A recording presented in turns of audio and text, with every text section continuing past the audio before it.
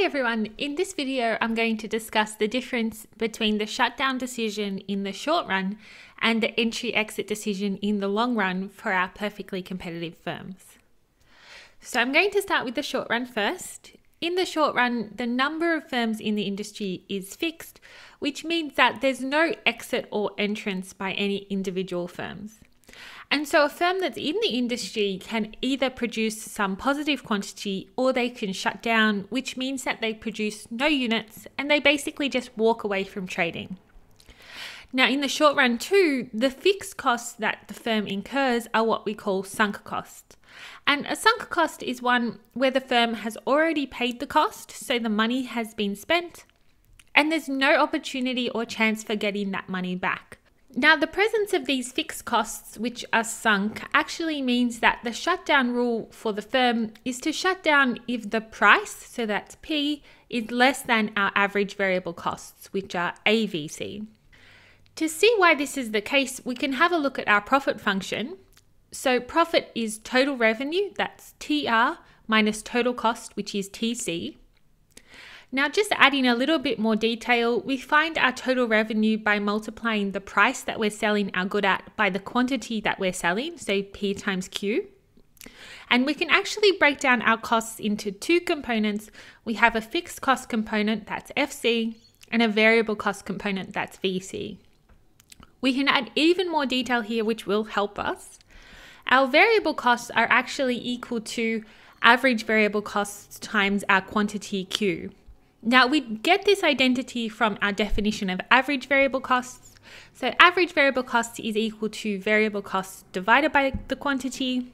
If we multiply both sides by Q here, we get variable costs is equal to average variable costs times quantity.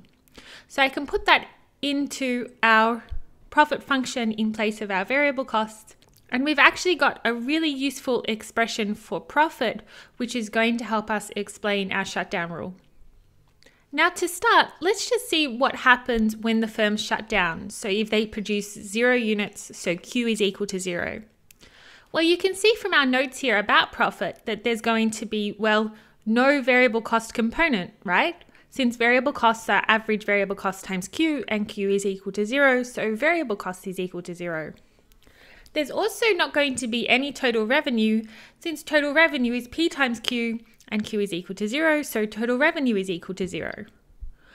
But we still do have in our profit function these fixed costs, which, as we said before, are sunk. We've paid them and we can't get that money back. So looking at our profit as a whole then, our total revenue is 0, total cost is just equal to fixed costs, so our total profit will be negative fixed costs.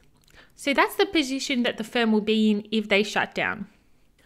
All right, now let's check what would happen if the price is equal to average variable costs. Well, if that were the case, then, price times quantity would be equal to average variable cost times quantity, right?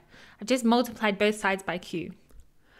But price times quantity, as we said, is equal to total revenue, and average variable cost times quantity is equal to variable costs. So if price is equal to average variable cost, then our total revenue would be equal to variable cost. Now, if we look to our profit function then, our total revenue component in this case would be the same amount as, so it would exactly cover our variable costs. But we're still left with our fixed cost component, which are sunk and which haven't been covered by our total revenue. So our profit in this case, if price was equal to average variable cost, would be negative fixed cost, the same outcome as if we were to shut down. So hopefully you're getting the hang of it now. Let's consider the case if the price is less than average variable cost. Well, I'm going to multiply both sides by Q. So price times quantity would be less than average variable cost times quantity. And that means that total revenue would be less than our variable cost. So if price is less than average variable cost, our total revenue doesn't even cover our variable cost component. And of course, we still have this fixed cost component that we've paid as well and are sunk. And it follows from this that our profit will be something less than negative fixed costs if the price is less than average variable cost. Lastly, we can consider the case if price is greater than our average variable costs. Well, if this was the case, then price times quantity would be greater than average variable cost times quantity. So total revenue would be greater than our variable costs. In this case, our total revenue more than covers our variable costs. It might cover all of our fixed costs, we don't know. All we know is that our total revenue is high enough to cover our variable costs plus some more. And this actually means that our profit will be something greater than negative fixed costs.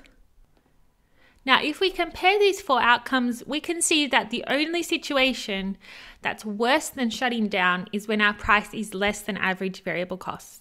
And in this case, trading for the firm really isn't worth it because when they trade, they can't even cover their variable costs, let alone their fixed costs, and they end up making a bigger loss than if they just shut down.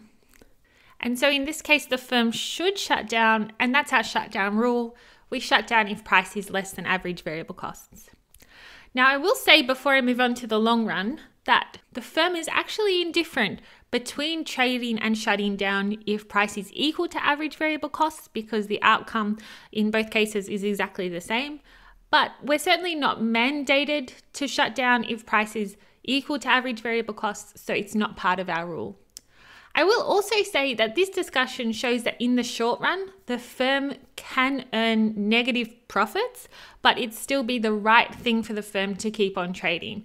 And this is especially the case if price is greater than average variable costs. The price might not be high enough to cover all of our fixed costs or give us positive profit, but at least we're covering some of those fixed costs that have been paid for and are sunk and we can't get those funds back. So we can compare this discussion to our long run situation where our fixed costs are not sunk and firms are able to enter or exit the industry as they wish. As a general rule, we will have firms entering the industry in the long run if they can make some profits. On the other hand, firms will exit the industry if there is negative profits. So if they're making a loss, they're going to exit the industry and just go somewhere else, go and do something else. So working with our profit function again then, just like in the short run, we can understand total revenue as price times quantity. But this time I'm going to rewrite my total cost function as just average total cost times quantity. Now this identity comes from the definition of average total cost, which is equal to total cost divided by quantity. Multiplying both sides by Q, we get total cost is equal to average total cost times quantity. Now with our profit function, we have two terms, both with a common factor of Q, so I can factor that out, introduce a bracket and put price minus average total cost inside our bracket. This is a really useful way to represent profit because it shows profit as a function of the distance between price and average total cost. Now let's first consider what happens if price is equal to average total cost. Well then actually our profit will be zero. This is because our term in the brackets will end up as zero since price minus average total cost will be zero because price is equal to average total cost. And it follows from this that if price is equal to average total cost, in the long run, there's not going to be any incentive for the firms to enter or exit. And just as a side note, this is actually an equilibrium outcome for our firms in the long run, specifically because of this reason. Now, if price is greater than average total cost, then our profit will be positive.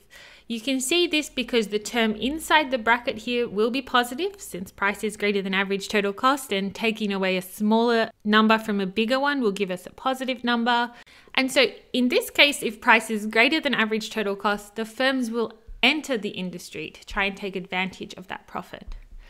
Lastly, if price is less than average total cost, then our profit will be negative. And this is because our term inside our brackets will be negative. Taking away something larger from something smaller gives us a negative. And if we get this result, this negative profits, then our firms will leave the industry. They will exit.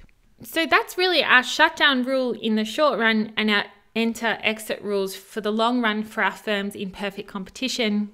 So just repeating, in the short run, if the price is less than average variable costs, our firm will shut down. If our price is less than average total costs in the long run, then we'll get firms leaving the industry. If the price is greater than average total cost in the long run, we'll get firms entering the industry. All right, so that's it. There is a lot more that I could do with this topic, but I'm going to end it here because the video is getting pretty big. But I'll try and put up some more stuff on this topic soon. So keep an eye out on my channel, or I'll put it in the description. Thanks everyone. I hope you guys are doing well and keeping happy and safe.